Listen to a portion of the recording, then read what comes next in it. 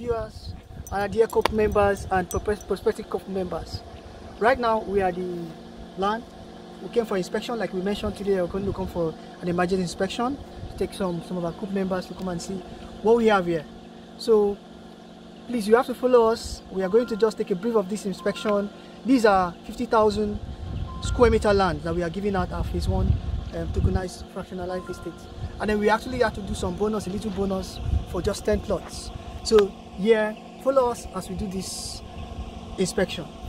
Okay, let's go. So we are at Ipo Omagwa, where we have the Farmchain Finance land banking scheme project.